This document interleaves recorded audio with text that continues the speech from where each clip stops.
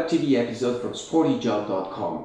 Every week we bring you the European sports industry and news about its retail, brands, trade shows, events, and of course the employment market and the latest job offers. See you on Sportyjob.com for archives on our web episodes and all kinds of details about the latest job offers in the sports industry. This week we will sail through retail expansions, outstanding sales results, marketing initiatives, trade show season, e-commerce and stock markets. In the retail front, we'll talk about Sport Direct, Sport 2000 and Go Sport, while brands will be for Via Corporation and Amer Sports. The company of the week will be Skull Candy, and about trade shows we talk about Bike Show, Bread and Butter and Bright. In the employment front, we will of course talk about new movers and our job offer of the week, brought again by Oakley.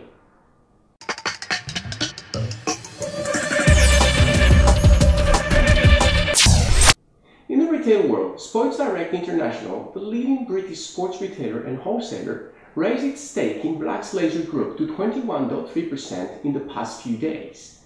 SDI has also taken over 80% of West Coast Capital, the company that runs the USC chain of young fashion apparel shops, and Cruise Clothing, a smaller chain of upmarket fashion boutiques.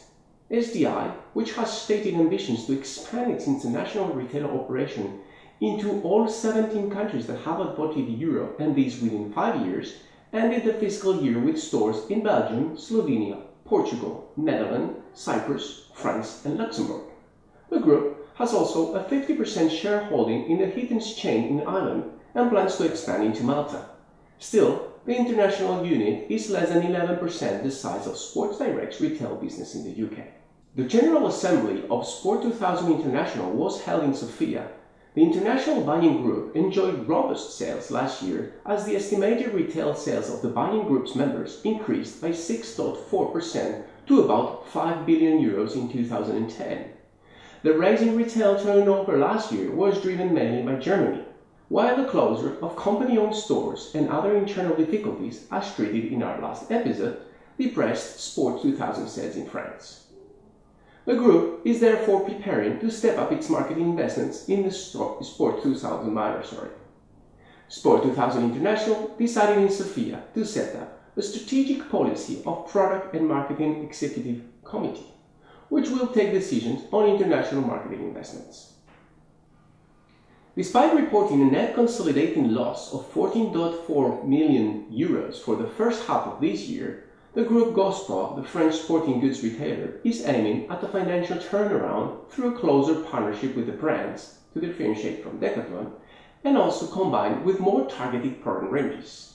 On the other hand, the company is also studying local clientele profiles to adapt the offer to its specificities.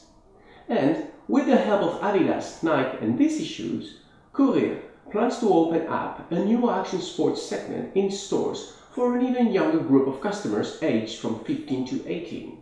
And last but not least, the group is also studying alternative options to launch its e-commerce operations towards the end of 2012 or at the beginning of 2013.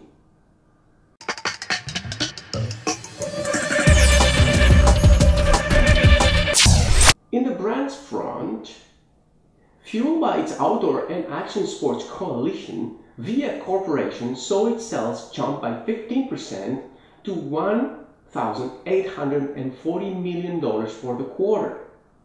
The outdoor and action sports coalition enjoyed a sales rise of 23% for the quarter, and the North Face alone achieved a sales jump of 21% for the quarter. It was slightly outgrown by Vans, which showed its sales rise by 22% for the quarter.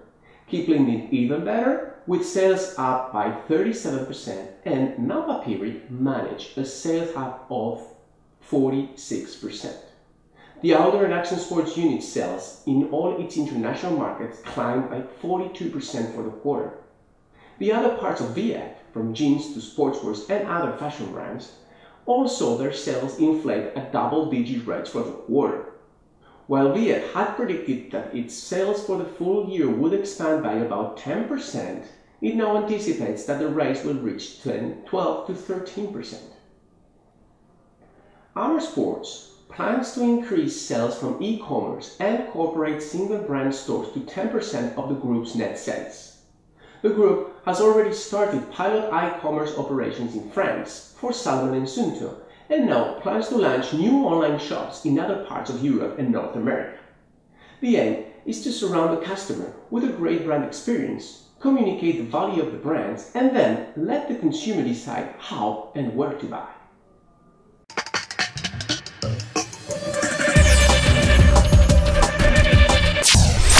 Messe München is coming into a closer competition with the Eurobike show organized by Messe Friedrichshafen, as the schedule of its own bicycle trade show is, next year, going to move forward from July to August 16-19, when it will be rebranded as ISPO Bike. Still called Bike Expo, for the moment, the Munich fair wrapped up its third annual session, and with a total of 6,500 industry professionals attending from more than 50 countries, meaning a 14% increase in visitors, and an additional 15,000 consumers checked out the exhibition. This year's event again demonstrated the growing niche of electric bikes and pedelecs, which Messe München called the absolute driving force behind the growth in the cycling industry.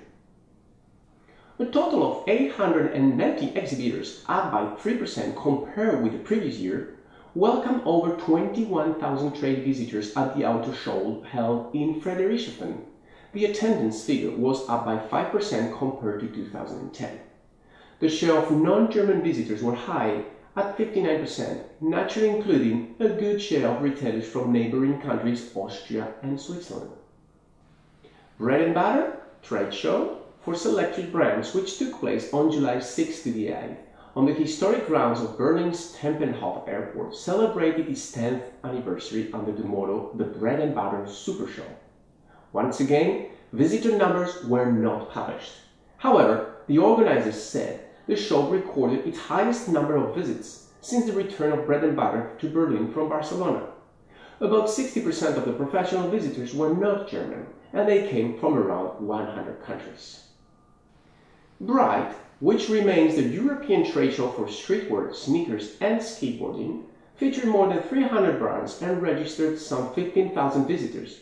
The ratio of foreign visitors at this year's Bright Fair reached 40%, with France representing the largest portion of European visits, followed by Brits, Italians, Swiss and Austrians.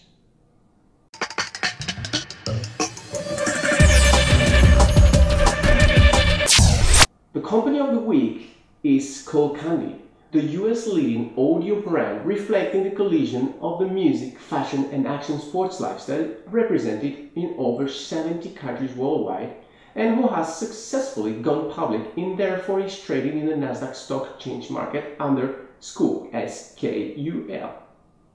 In honor of the occasion, Jeremy Andrews, the new president and CEO of Skullcandy, rang the Nasdaq closing bell last Wednesday, July 20th, 2011. In the European distribution front, German company Bitnetz, based in Regensburg, has recently been appointed new distributor of all Skullcandy products in the action sports segment.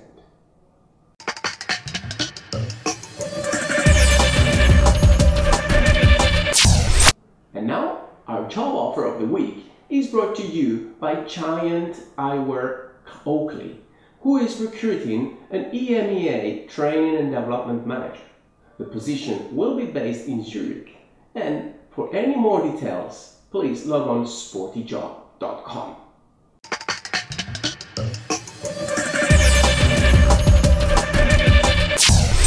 This week's movers are Joost Groesvaggers from Sol Technology, employed as the new sales manager from Volcom Europe. Grégoire Puget, former ASP Europe, is now brand manager at Action Sports at Nike in Spain. And Joseph Fernandez, after 20 years at Orbea, is the new general manager of this Spanish producer of bicycles. Sorry again. Bill Adams is the new general manager of the EMEA markets at New Era.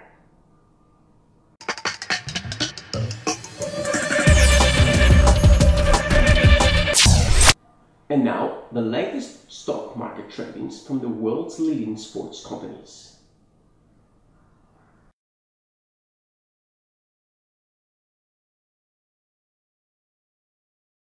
Before closing this new Sportyjob Web TV episode, we would like to thank Sporting Goods Intelligence for its news and analysis of the international sports market.